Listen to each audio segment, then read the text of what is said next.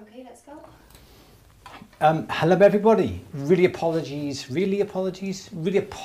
the delayed start today.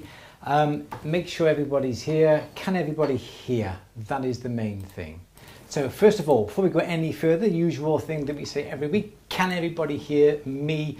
Just let me know in the chat. Everything looks okay here. On. That's okay. I'm going to have a cup of coffee before anyone comes on in that case then.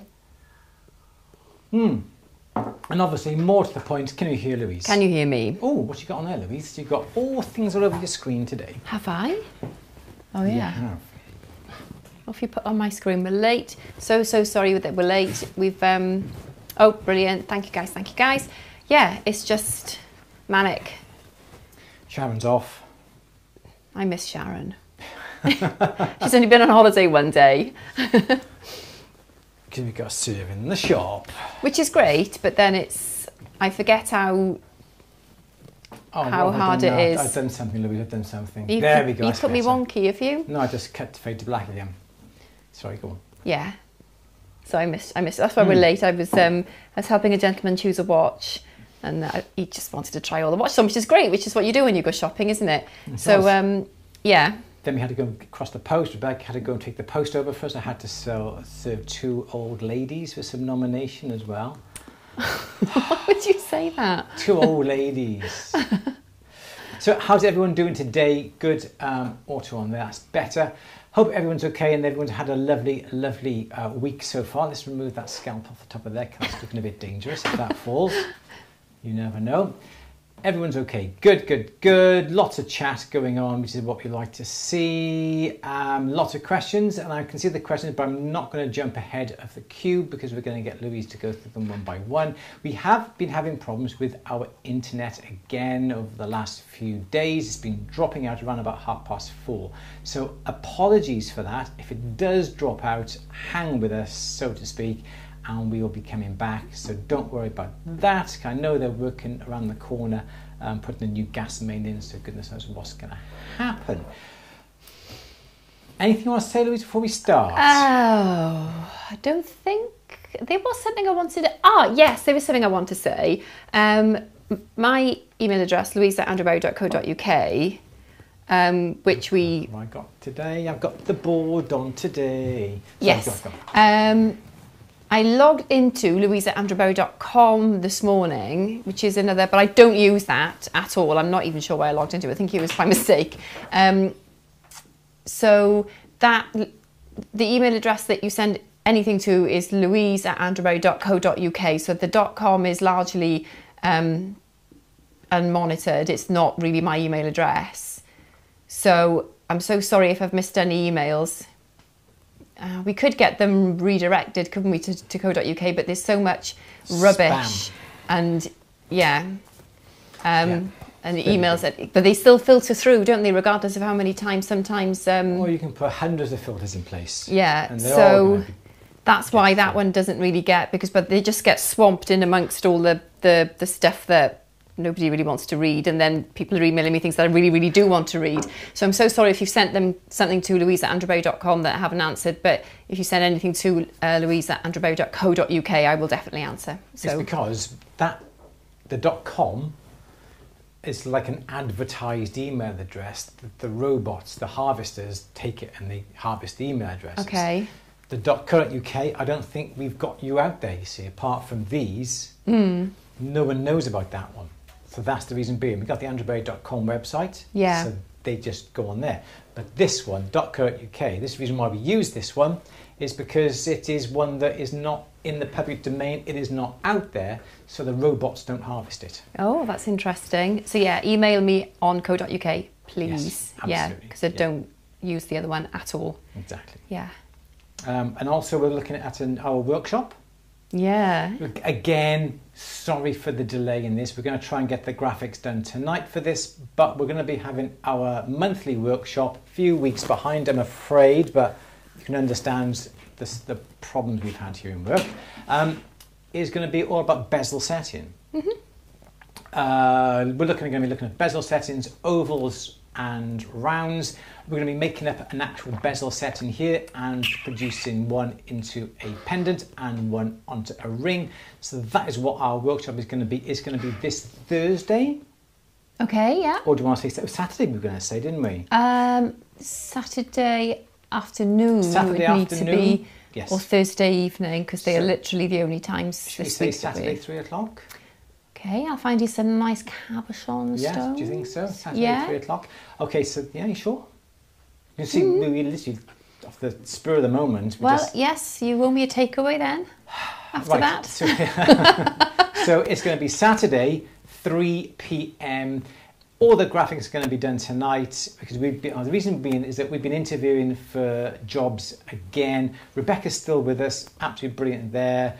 We just need someone else on. We needed someone else on the sales team. Yeah, we needed someone else in the store, didn't we? Just into the shop to deal with the customers. So we've been interviewing for staff for that last week. So it has just been manic, and like my father says, how many staff have you got working for you now? Do you know what though? It's so time consuming and expensive, isn't it, recruitment? You forget until you go to recruit somebody how time consuming and expensive it is, the whole process. Because it's going to take a few months before we get the new person up to speed. So again, it's going to take more time for us, more effort, and we have to sort of try and fit everything in around it. Anyway, that's not your problem, guys.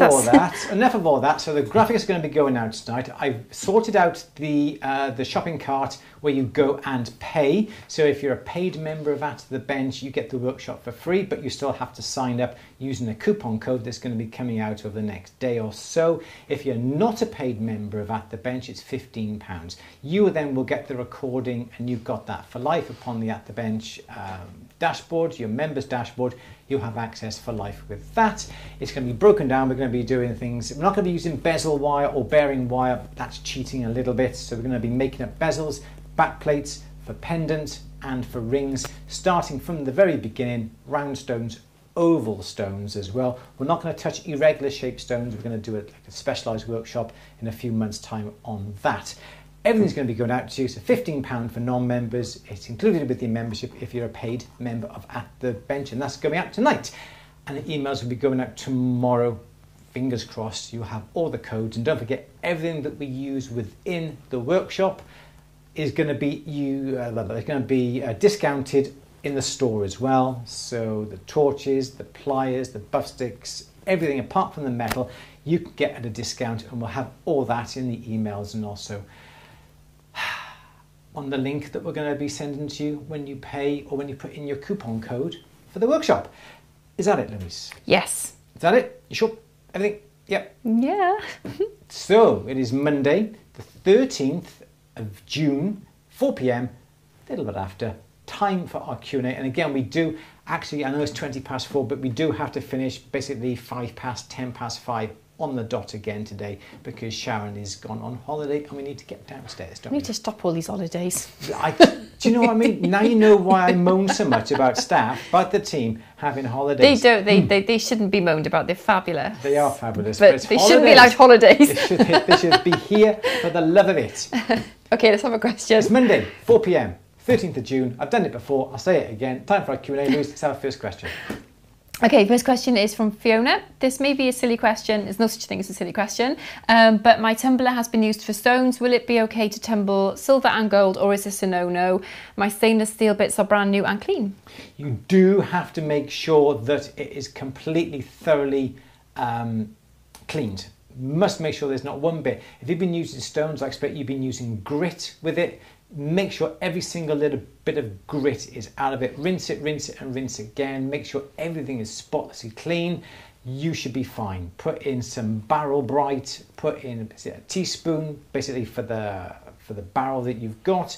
Fill it with the shot, about a third full. Make sure the shot is covered with the water. Teaspoon of barrel bright. Make sure it's well mixed. I put the tumbler on for 5 or 10 minutes just to get it all nicely mixed up. Then put your pieces in, and I think you should be fine and you should be good to go with that. Absolutely. But make sure there is no grit, because a little bit of grit will scratch, and that's what you do not want. Louise, yeah, I think we've missed questions because my chat starts with Fiona's question, but people are talking about a heart-shaped opal. So I'm awfully sorry if I've missed the question, but please put it back in the chat if you posted any question before Fiona's question. So Alex is asking, I want to set a 2mm round shallow cabochon in a flush or gypsy setting. What burr or tool should I use to cut a flat bottom seat for the cab? Okay, so you can buy special burrs. You can buy burrs that are conical, but upside down conical. So here's the shaft coming down. Usually you get the burrs that are tapered like that, but you can actually buy burrs that are that way. Okay, so they are perhaps not as bad as that, but they are that, like an inverted cone. Okay, so they're inverted. Yeah, so they're inverted. And yes, you've got that, which then does produce a seat that is sort of like that, which in theory, I put my board on. I forgot I had my board one. There we go. It's an inverted cone. And really that will produce a bit of a seat if you keep that vertical, but if you have that at a slight angle, like that, you can then cut a nice vertical channel, and because it's flat bottomed here, you can get a nice flat bottom in here, whether it be like that or whether it be like that. You could try and use something like a taper this way, but there's no real cutting action right at the tip here. But if you have that, an inverted cone, it should be just right. The best type of burr to use for a flat, or what you could even do is get, you can always get a ball burr. Okay, so there's your ball burr and there's your cut in there. And what you could always do, and I have done this in the past, is grind off the bottom so it is that way. And I've used that on the odd occasion when I don't have an inverted cone to do it. So that would be an ideal way of doing it. And again, that would produce a nice flat bottom as well. Perhaps what I would do is drill so far to the depth that you need it, then use that, because there's no real teeth on this bottom edge, and if you grind a half ball burr, there is no teeth down here. So make sure that it is basically drilled, flat bottomed, or even when you drill it, you're going to get a slight conical into the hole. But yeah, inverted, super duper. Louise, let us have another one. Okay. Okay. Jill is asking, working with titanium, do I need any specialised saw blades or drill bits? You don't, but titanium is really hard. Don't expect to use the saw blades or the drills again on a precious metal. They basically, when you come to use your saw blades on titanium, you're going to find it's going to wear out the blades really quickly. So don't worry if you're sawing and the blades become blunt. It's natural with titanium. Likewise with drill bits, make sure you use plenty of lubrication, whether you use a bit of oil, a bit of wintergreen, or even use some Burr Life, some cut lube. Make sure the drill is thoroughly wet, lubricated, and it will cut through. But as I said, don't expect to use that drill again on precious metals or anything like that unless you know how to sharpen the bottoms of your drills, because it will blunt it. It will take the edge off. So no special tools, just make sure that they're brand new blades going in, brand new drill, and you should be able to cut and drill through successfully. Okay. Yes, this is another one. Yeah.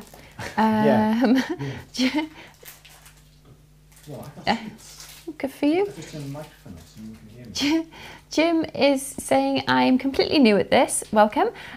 Question is, what is a good thickness of sterling silver for the base of an inlaid ring? And you should never ever eat sweets at your bench. When you're working. But I'm not working. So, in fact, this was a question that we had emailed to us, making up boxes. And I was making up a box with a 1mm thick wall, but I only used 0.5 millimeter thickness for the bottom. Why? Because the bottom and the top really needs no strength. So if you're using an inlay, was it an inlay or was it just like a cabochon? A base of an inlaid ring. Okay. you don't need much more than 1/2 millimetre. I'm not quite sure what gauge that is. I really must get a chart in front of me to find out what gauge 1/2 millimetre is. I've got my sheet to hand. Glasses on. 1/2 millimetre. Where's 1/2 millimetre on here? Here we go. What's that? 23 gauge. Yeah, 24 gauge. 24 gauge. You don't really need to go much thicker than that. If you do, it's going to add no real difference to the item. It doesn't really need that much strength, so that sort of thickness will be just fine. You could go thicker. It's not going to add anything to the design. It may not even be seen, and you're going to be wasting a little bit of money for the extra thickness in metal. So yeah, 0.4, 0.5 millimetre, 24 gauge, I think should be just about fine for you. Absolutely. Can you hear that beeping? It's next door. It's forklifts. It's the forklifts, yeah. It is. Let's have another question. Whilst I have my sweeties. Okay. Bram is asking, I want to make a silver necklace for my girlfriend, but she only likes thin necklaces. Do you have any tips on making a necklace as thin as possible, and how thin can I expect to get it? Right. I think the best way to make a nice thin necklace is to make up some round links and then stretch them to make them like a long loop. Obviously, the thinner, the smaller the links, the more links you're going to have. And there's going to become a time when you can't go too small, otherwise the soldering is all going to be really difficult and all the links are going to get soldered together. So what you could easily do, get a jump ring, solder it, all right? Then you get a pair of pliers. So here's your pliers, here's your round nose pliers, like that there. Here's the handles down here, okay? You put the link over the pliers, you pull the pliers open this way, sorry, you push your pliers together, apologies for that, inwards this way, it forces the link out, which then will elongate the link, so it is more like that. Okay, so now you've got perhaps the solder joint at the top. What you can do then, you've got a few of those. Yeah, you can join them now with a small little link, and then you can solder that small little link. Because you've got these, and if you have the solder joint on one end and the one end down here, can you see this one? Yes, you can. There's no way now that these joints are going to melt, and you can join it with that. So you've got like a long link, short link, long link, short link, long link, short link, and then you can make this really nice and thin, and that would be the best way to do it. You can make these whatever size you want. The problem is if you make them too small, you may get a chance of this solder messing up these links. So you can make a curb chain, you can make a trace chain, but then you're going to have loads and loads and loads and loads and loads and loads and loads of links. Making it like this, you can make it nice and thin with a link, long like that, with another link. And I think that'll look really nice. Yeah, I think that'd be very nice. So that would be my sort of idea for the thinnest chain you can get. You could even come along and fold that link in half, like that. And then you could put another link through that one. So it's almost like a loop-in-loop chain. You could do that. There's someone at the bench that does that. So you solder all these links together, fold them in half, and then thread one through, and you end it with a chain like that as well. And that's really nice to do as well. There's lots and lots of projects out there. Okay, Lou, let's have another one. Okay. Yes. Phil is saying, thanks, Andrew and Louise, for the advice earlier this week on sandcasting my diamond-shaped gem. That was gorgeous. That was so cool. Yeah. The next casting was spot on with no pits. Brilliant. Can you send me a picture when it's done? Because I'd love to see it. Because the picture of the cast you sent looked cool. Really good. So I'd love to see it all finished. Yeah, brilliant. Good, I'm glad to hear that. Excellent. Yeah, that's good to hear. Holly is saying, my radial disc, 3 grits, and not removing scratches well on pieces that have different layers and around sweat soldered bezels. Do I need more grits, or do I need other attachments and tools? What I would always try and do, if you're putting layers or putting one piece onto another, always try and look ahead. always think, well, if I solder the bezel onto a back plate and the back plate is sticking out on the side, can I polish that up easily? If I say yes, I can, great, go ahead. If you think, do you know what, I'm having a bit of a problem trying to get in. So say you've got your back plate and your bezel goes on and you've got a problem trying to clear some scratches in that area there. Well then, before you solder it, polish up the back plate so it's nice and shiny, just so there's no scratches on it. What you want to do is try and finish each step before you go on to the next.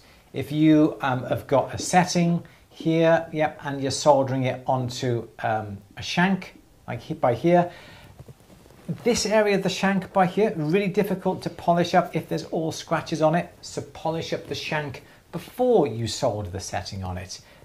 It just makes life so much easier to think ahead. Just don't go da, put one layer on top of another one, on top of another, on top of another one. Oh, damn, how am I going to get into here and polish this?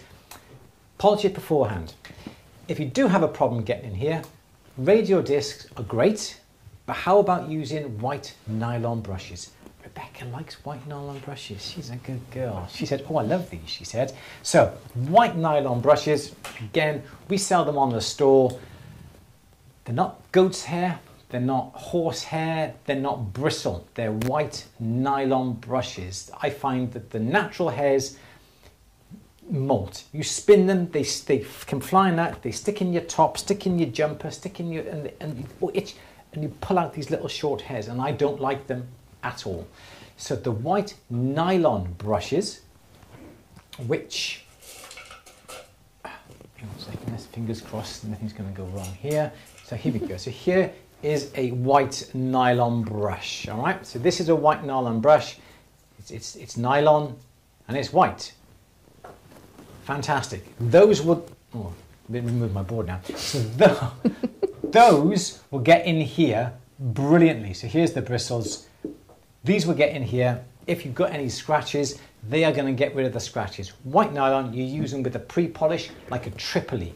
We sell them on the store, atthebench.store or atthebench.shop. Just search on there for white nylon brushes. I think they're one of our best sellers. We buy them by the thousands now. But yes, in here, fantastic, pre-polish. Go and grab yourself some. We sell them in packs of 5. Discounts if you buy more than 5. How about that? But radio discs are really good. We also sell the Eve polishing Eve Flex as well that are silicone in the rubber, and they're just as good. They're really good. And it keeps you a bit cleaner as well, don't they? It does keep you a bit cleaner, yeah. But don't forget, always wear eye protection, always wear a mask, just be on the safe side. But the Eve polishes, we sell them in various grits. But the advantage with the white nylon brushes, you don't need various grits, you just need a pre-polish to clean it, and then perhaps a nice soft rouge mop just to get in that little area to get the shine back. Let's have another question then. Okay. Jacqueline is saying there is a new series of all the glitters happening. Anyone fancy applying? Oh, is anybody going to apply? Or is it underway now? I haven't heard anything. We still haven't heard anything regarding the new series, Series 2. Haven't heard anything about that yet. I know they haven't even produced a trailer for it yet, I don't think. No. But I haven't seen yet if they're asking for the next round of contestants. I don't know. No, haven't heard anything. We don't know. Just keep an eye out. Let us know. Let us know. Okay. Need to get in contact with Christian. Don't we? Christiane. Sorry, Christiane. Yeah.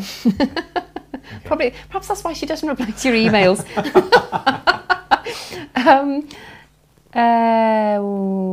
Terry is saying, what's the best angle for sharpening a graver? Have the angle too shallow, and the tip is going to be quite delicate. So usually 45 degrees. Yeah, so there's your angle there, 45 degrees, but obviously you're going to cut away this part of your graver. So all you've got to do down is this bit down right here. So 45 is a pretty good.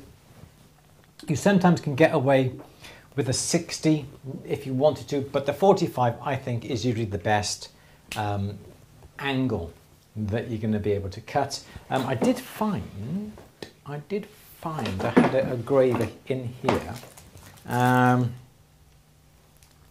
Yeah, and I'd say that is pretty much 45 degrees.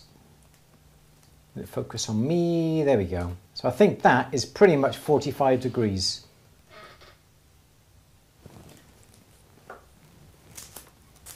So that's my answer, but 45 degrees now. No, 45 degrees. Sorry. It's okay, no problem. I do apologise, yeah. That's it. Okay. Yeah. Great. Do you want another question? Yes, please. Okay. Oh, I have got something very exciting to show you all, actually. Oh, go on then. Yeah. Do you want, let me do another question. I'll get it all ready for you. Okay. Yes, please do. Yes. Okay. Gillian is saying, I want to make a buttonhole badge. It has a disc on the front and a crescent moon on the back. Ooh, that goes through your buttonhole. Just not sure how to put wee leg / tube thing that holds the crescent moon shape on the back. Don't understand. Not sure how to put a little leg or tube thing that holds the crescent moon shape on the back. So like if it's a buttonhole badge, it's going through a buttonhole and the crescent moon, I'm assuming, will hold it in place. So how to attach the okay. Can you picture it in your mind's eye? I might be picturing it wrong. So there's the button, the crescent moon is parallel with it, which holds it onto the buttonhole, and then it's this bit between the two parallel pieces. Am I right, Gillian? Is that what you're thinking? Because the fittings are normally with a clutch, like a ready-made clutch to go on the back. You can, let me just think of this now. So you've got, so repeat it to me again though. So we've got something on the front. We've got a buttonhole badge, yes, a disc on the front, okay, yes, a crescent moon on the back that goes through the buttonhole. No. All right, all right. So your buttonhole's going to go like this, isn't it? Or like that. So the crescent moon has to go that way. It's got to go 90 degrees. Okay. To the 90 degrees. It's got to go that way, and they've got to go like that. Otherwise, it's going to come out, isn't it? Yeah. Yeah. So they're not separated. They're one piece. Are they one piece? Is that right? I don't know. I'm assuming they're one piece because, yeah, like a cuff link, Jill is saying. Yeah, that's what I've got in my mind's eye. And having a problem joining the two together? Yeah, that's what I'm gathering. Gillian? So I think the best thing to do there would be not to use wire, but perhaps use a bit of tubing. So that's going to make it a little bit thicker, but not as thick as a piece of wire. So I think the best thing to do then, you've got your disc here. You would solder on a short little piece of tubing, here. So you solder here. Then you would get your crescent moon on the board, and there's your disc on top here. And then perhaps you would sweat solder something down here, solder down here, then turn it all upside down, rest that on top. Perhaps put a pair of parallels, tweezers on the top just to hold it, and then just to melt down there. And if you use tubing, you can get a nice thick, and it's not going to be bendable. Bendable? Is that such a word? Bendable? Bendy? Bendy? Flexible. Flexible, that's the word. Not flexible. Yeah, so have this as tubing. It's going to be better than having a very thin piece of wire. So sweat solder. This is your round disc on your soldering block. Solder. Torch here. With a bit of tube that's the right length, or perhaps a bit longer. You can always cut it down. Solder there. Turn it upside down then. Pair of tweezers on top just to hold it down. You sweat soldered already by here. Tubing upside down, nice and clean. Solder. Bish bash bosh. Yeah. Robert's your uncle. Robert is your uncle. I think if I'm wrong, please let me know. But that's where. Gillian is saying brilliant, thanks. So I hope that's answered the question. And, so I would definitely use tubing, because it's going to be bigger and thicker, because you're going to need a bit of strength between the two. Have wire. You can have wire by all means. It's could have nice thick, perhaps 2mm, 3mm wire. I'm not quite sure whether that piece of wire would be more expensive than a bit of tubing. I don't know. So you'd have to weigh out or go onto Cooks and something like that. Put, I don't know, 8mm of tubing, 3mm outside diameter, 3mm piece of wire, 3mm outside diameter, and compare the prices and see which is going to be the cheapest. But nice and big, nice and thick, it's not going to bend. Let's have another question. Good. Okay. Good. Barbara, hiya Barbara, is saying, do we sign up for the workshop on your website or through Eventbrite? We're not doing it through Eventbrite. No, we're it's going too to be much doing ag, isn't it? Oh my gosh, Eventbrite is just too complicated. It's over egg in the pudding, isn't it? It is. So no, it's going to be put upon our website, but we have to put all this together yet. Links will go out. We'll put it on social media as well, so don't forget, follow us on At The Bench on Facebook and also At The Bench on Instagram as well, and we will let you know about the workshops and you'll be getting your emails as well. The one thing that I do have to say is that if you have opted out of receiving emails on At The Bench, you won't get any emails. This is the thing. So if double check, go onto your dashboard, scroll down towards the bottom, there's a little box that you can tick or untick, and I think you tick it if you want to be opted out. If you have opted out, you will not get any emails, full stop. We don't spam you, we don't sell your address, we don't send you unwanted emails, we only send emails that we think are going to be advantageous to you, like the workshops and special offers that we may have and so forth. So up to you. I was just going to say, if you are opted in and you're worried that you've missed an email, just email me and I'll give you the info. Yeah, it'll be out. But please don't opt out and then... Yeah. You should all receive them by Wednesday. I'm saying that now. Yeah, so if you haven't and you're opted in, let me know. Yeah, absolutely. Yeah, okay. Cool. Okie dokes. But I'll always check or send you a link or whatever. So yeah, please just get in touch if you're worried. You know, don't miss out. Yeah. Okay. Thank you. Good. Andre is saying, any tips for setting an emerald in a 4-prong setting? I cracked a beautiful clean stone and I haven't been able to stop crying since. Oh, don't cry. Give it to somebody else. It is the horrible emeralds. This is the problem with emeralds, because as you know, there's so many inclusions, natural feathers, and I think that's a good point, isn't it? Is because Kerry Gregory did I think it was a workshop on Facebook last week, and I actually missed it. Really wanted to see it. And it's when do you send a stone to a gemologist for testing if you don't know what it is? And it's the same thing with this, isn't it? But then this is where Sally's book will come in handy, because you will know that the fragility, the body properties, the surface properties, what you can and can't do to things, and whether it's really worth the risk if you've got a stone that, particularly if it's somebody else's stone, exactly, or one that you don't want to fracture. Because anything that came into us that I was not comfortable with setting, I would always send it away to a stone setter. Because then they have that liability. Then if they crack the stone, if they mark the stone, well, then they have to replace it and make sure that is set in stone before you send anything to them. Set in stone. Set in stone. Yeah, so this is my problem. And again, what I've always said, if I'm setting a stone like an opal or even like an emerald, and I go, oh, that could just be pushed down a little bit more. My brain says that. One bit of my brain says it needs to go down. My other brain says, Andrew, you've botched up enough stones in the past, mate. Leave it. You've got to know when just to stop, because you're going to push that down a little bit more, crack is going to happen, and you think, damn, why didn't I just leave it? So, what was the question?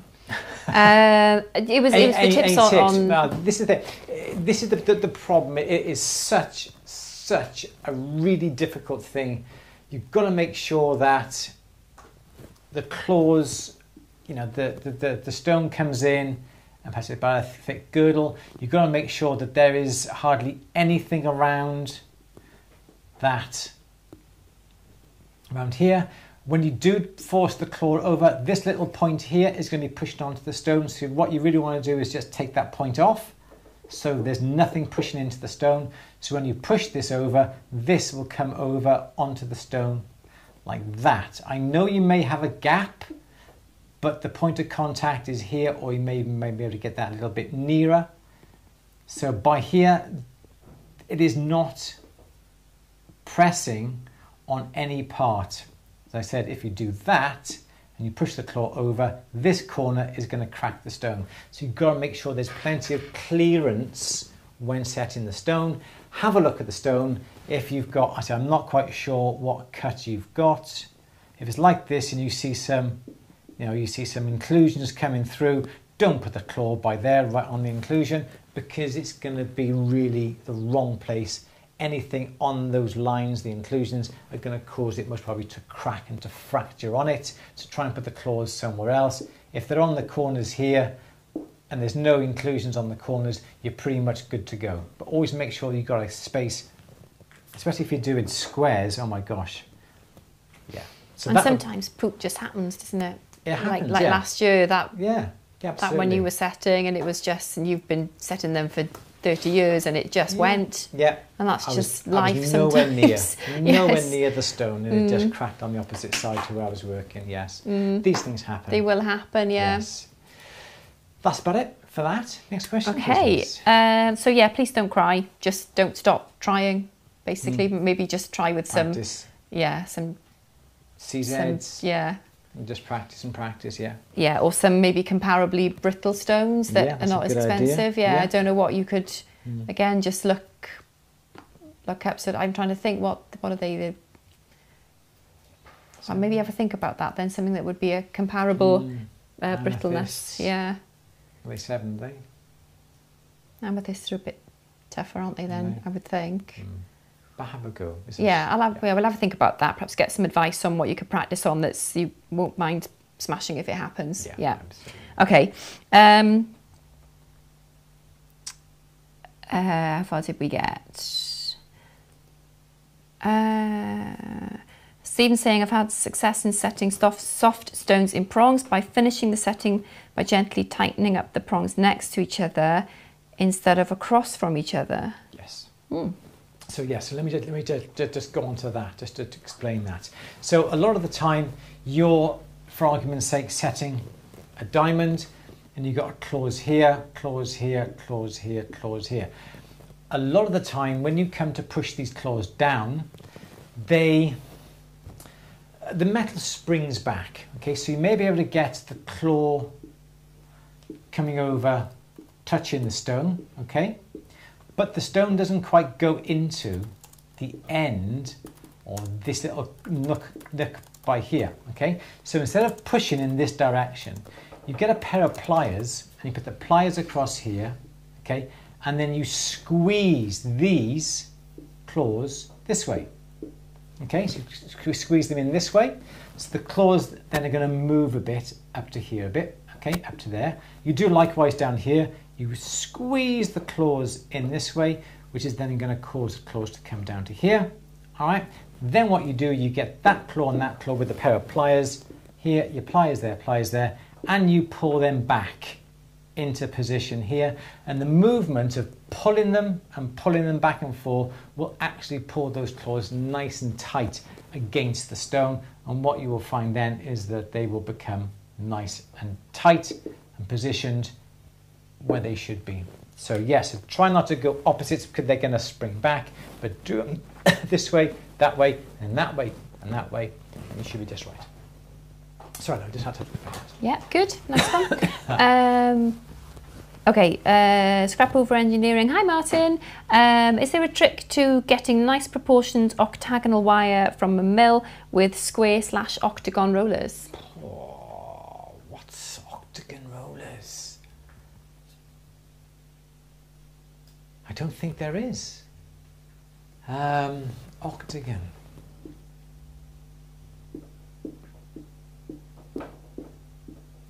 How are you going to do that on square rollers? I suppose the only you may have to have something like sacrificial wire. So if these are your mills, these are your V grooves here. What you may have to do is get some sacrificial, like some copper wire perhaps, Let me think. It's a lot of potch to get this done.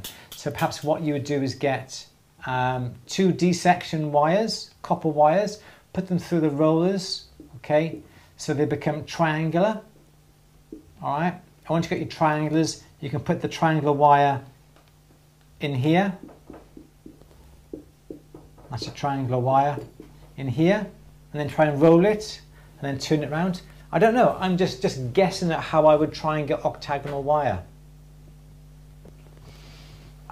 Oh, they just look like square rollers, but my offline teachers call them octagons. You see, the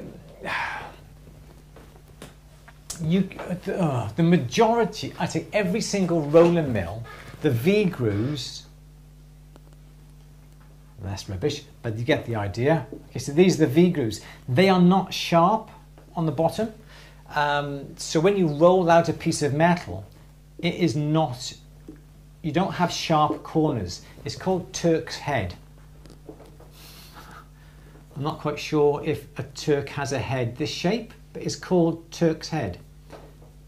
Somebody may explain. So on the bottom of these V's, there's a little flat.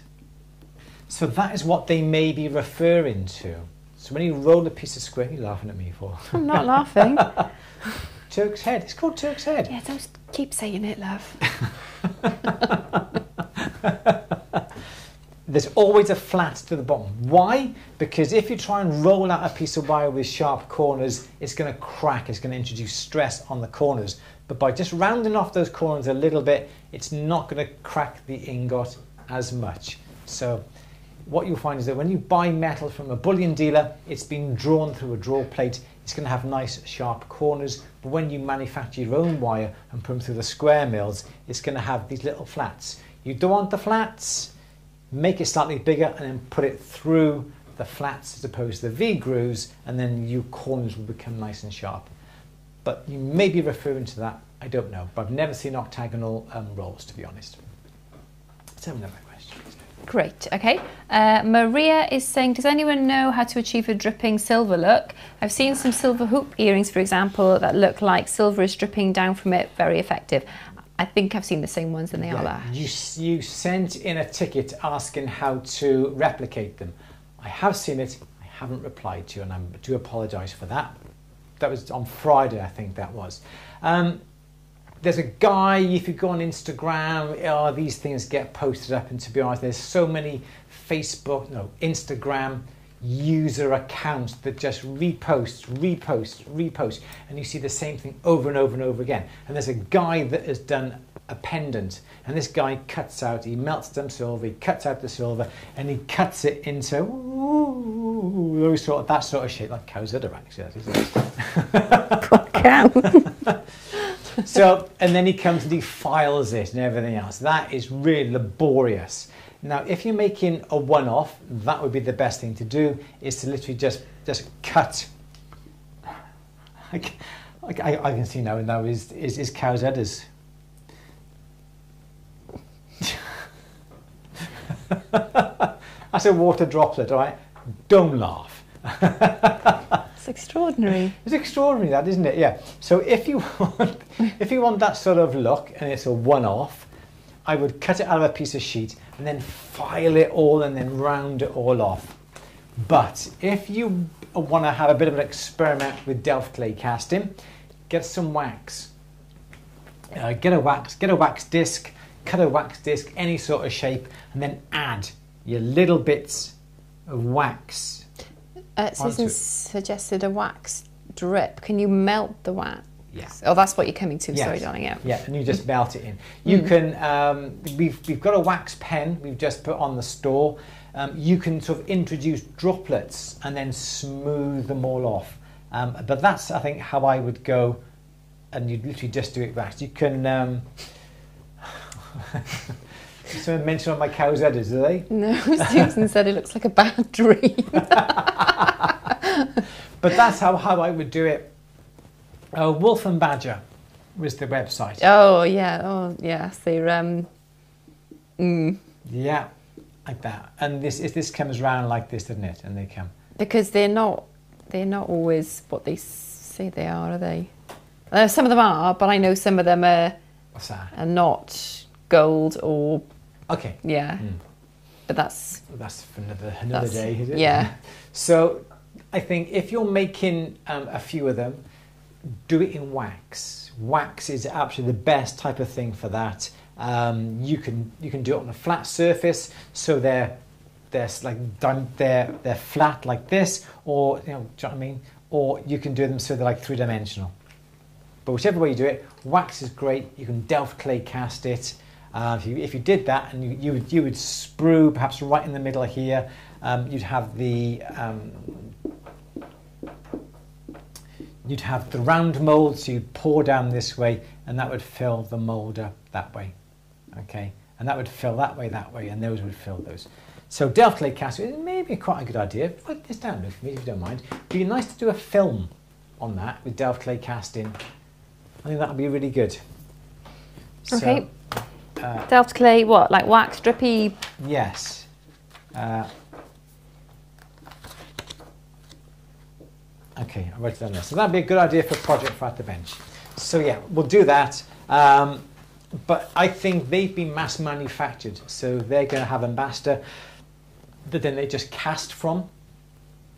One off, cut it from a bit of sheet, file it, shape it, polish it, that sort of thing. But if you're making a matching pair, a little bit of wax, push it into your Delft clay, you'll be able to make repeatable ones then, and that'd be a great idea. Do you want another question? Yeah. Do you want to see? Yes, please. Want to see something cool? I would love to see something cool. What have we got? Hang on. Sorry. Drippy wax. Okay. Right. No problem, Maria. Thank you. Fab. Peel them off a candle. You could do. Candle would be candle wax would be very, very soft for doing Delft, I think. So you'd have to use something like a carving wax, like a green or a blue wax. But absolutely yes. Are we ready to go on yours? Yes, please do. Okay. So, what have we done with it? No, it's here. Okay, so where are we? Okay. Yeah. So Susan, who most of you know from the chat, this is really exciting, found this meteorite back in 2015 on Tiger Bay in Florida. 39 grams conodrite meteorite is being investigated and will be given a registered name and number. It's the 7th one ever found in Florida. It's thought the stone was the property of a Native American who lived there at around 1200 AD. Wow. Surface meteorites do not survive in Florida due to the weather and water damage. So the picture shows the nickel iron flecks reflecting light with the stone behind. So yeah, Susan found it, so she's now in the history books. Nice. 20% of the stone will be stored by the University of California for future generations. How amazing is that? So it was in a collection box until last month, when I think Charlie decided to cut it. Charlie is Susan's husband, and figure it out. So it's hard enough for jewellery. So I can't wait to hear what's going to happen next. How amazing is that? Charge a fortune for that. Stephen's, I'm assuming you've seen it, Stephen. How cool is that? So I've got a little bit more information actually. So yeah, so there was that. Yeah, so it's gone to the lab now, and Susan's promised to send us the photo micrographs when they arrive. So how cool is that? That's brilliant, isn't it? So I've got a little video that I can share with you as well on YouTube if you want to see a little bit more. There you go. So that's the link to if you want to see the meteorite on a little film. I know, how fabulous. That is cool. What do you all think of that? So it's been cut, and that's the surface from the inside. You see, I was saying to you earlier, wasn't I? Where is it from? This is the thing. It is from hopefully a known planet. It is from space. Where in space? Space is a big place, isn't it? Is it? It's pretty big. Yeah, it's bigger than Oxford. It's bigger than Cardiff. Is it? It's massive. It's that big. It's massive. So it's out there, isn't it? But what is it? Where is it from?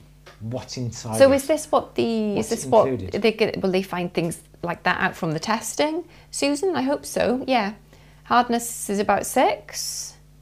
Okay. Quite soft then. Hmm. Surprised it's lasted, because if it's been flying through space. Yeah, it's incredible, isn't it? Absolutely incredible. Mm. Amazing. Yeah. Amazing. But let us know, Susan, how it all goes. Because we took a picture. We remembered Susan the other day, didn't we? Because I remember Susan saying whenever she goes into a thrift store, if she sees a button, no, a bead, she buys it. And I was in a charity shop and I found there's like a mason jar like that full of beads. Yeah. And I said, Susan would love this. Susan would buy these. Yeah. So, here we are. We were talking about you the other day. Yeah. Your ears might have been burning. Well, oh, between Jupiter and Mars. Oh my goodness. It's a cue for a song. Yeah. Don't break into song. Don't release the alien gases. But that's true. What could be in it? Oh my God! It's from the belt between Jupiter and Mars. So how do they know? Presumably that's. How do they? I don't know. Is it from the composition of the rock? That is amazing. It is from the asteroid belt. It's too small to have been part of a planet. Oh, great, yes. So yeah, that's what Susan thinks, from the belt between Jupiter and Mars. Wow. Oh my goodness. Yeah, I can't wait to hear more about it. More about it, absolutely. That's really cool. Stephen's saying, so far I can see olivine iron and a mix of other stones, but only a guess. Oh yeah, please do send some more photos if you have them. Yeah, that'd be brilliant. That's amazing. How many rocks or stones are from outer space that are here on Earth? Well, I started to wonder that, because you might see that and just... I mean, obviously there are people out there who do know what they're looking for, who find them, but yeah. Someone was saying the other day that all diamonds are from outer space. They're from deep in the Earth's... Have they been, yeah, I don't know how that would work, whether a meteorite hits the planet and whatever's on the meteorite gets embedded in the planet, and then the planet all like goes around it, and I don't know. That's a new one, isn't it? It's a new one. Do you have one more question before we have to go? Yeah, so brilliant. Thank you so much, Susan, for sending that, because this is fascinating. I'm so excited to hear more about it. So that is brilliant. We don't find anything like that around here, do we? No. No. Still got this. We should send that off for testing. I think we might be disappointed. Okay. Okay, let's see. Okay, so, right, jumping around the place. Okay, should we make this the last one? Yes, we're going to have to, I'm afraid. Okay, what should we do? What should we do?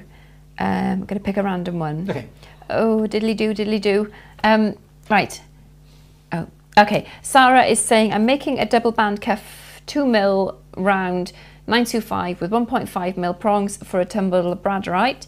I need help to solder back a couple of prongs and manage to snap off. I really don't want to melt it.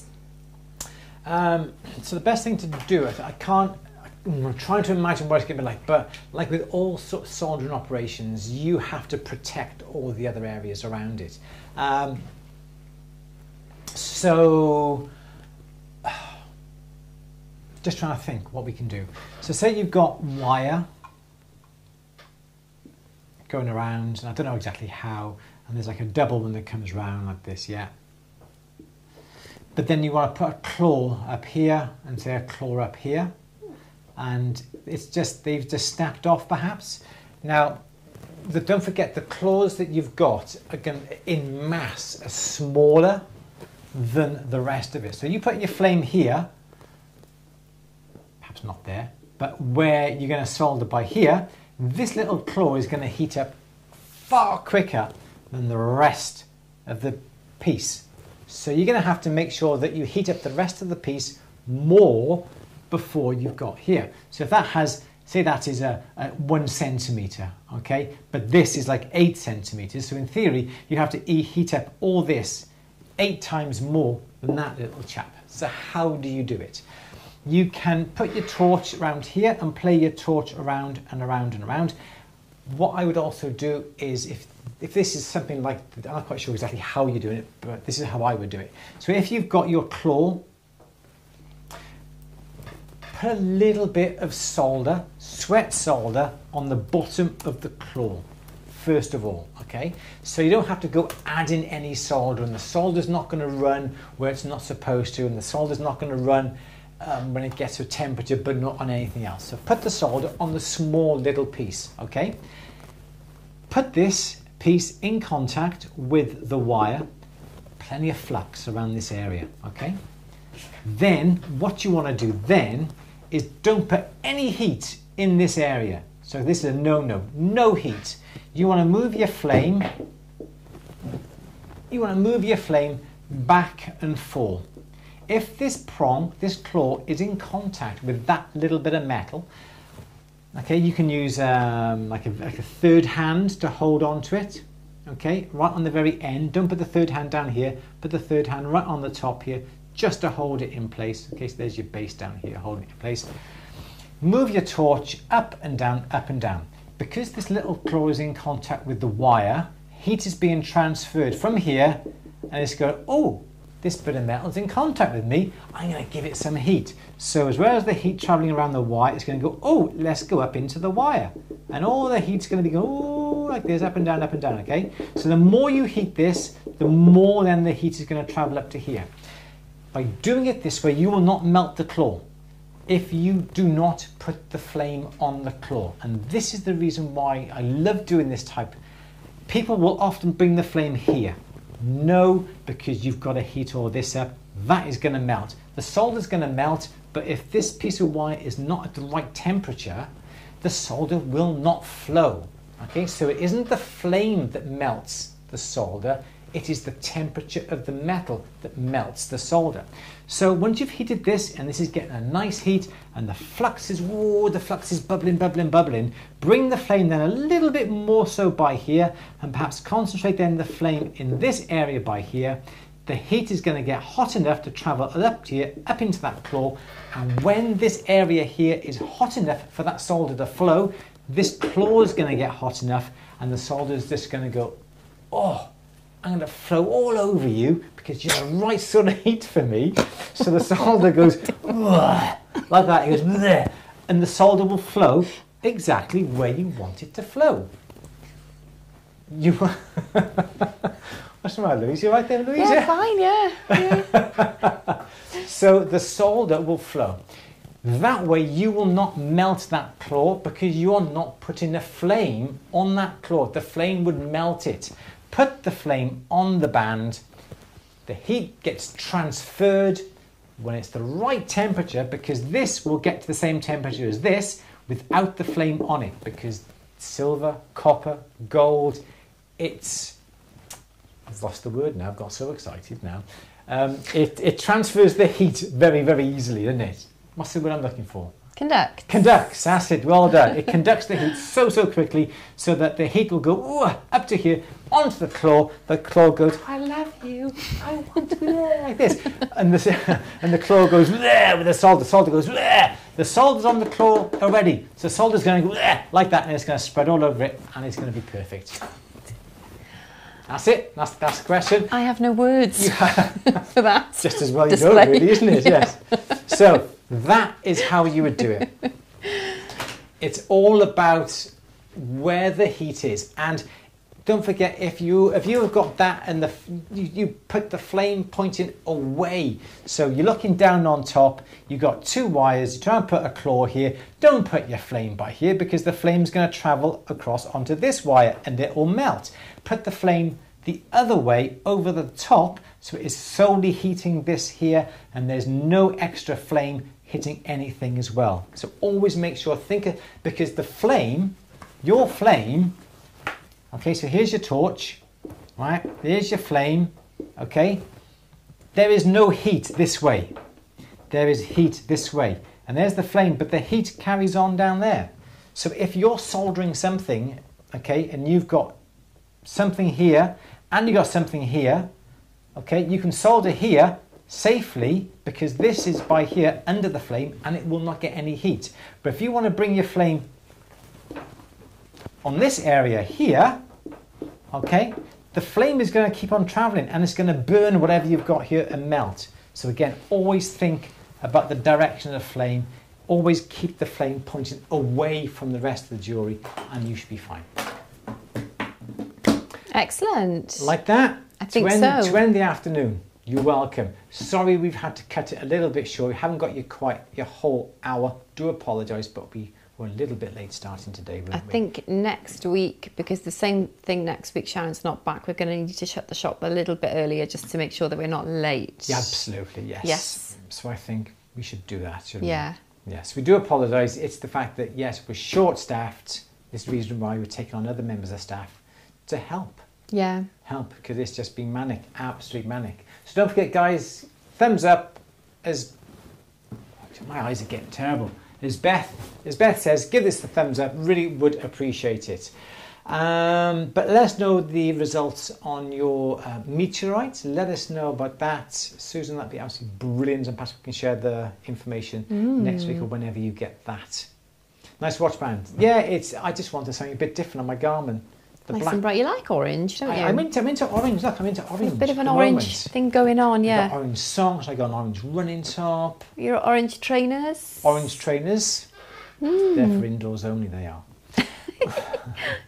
Right, Louise. Do you need to say anything else? I don't think so. Apologies if we haven't got to your question. Really do apologise for that. But get in early next time. Next Monday will be our next Q&A. And don't forget, we'll be doing our workshop now this coming Saturday at 3 p.m. It's all about bezel setting. Making up round bezels, making up oval bezels, soldering them onto rings, making pendants, getting the right height and so forth.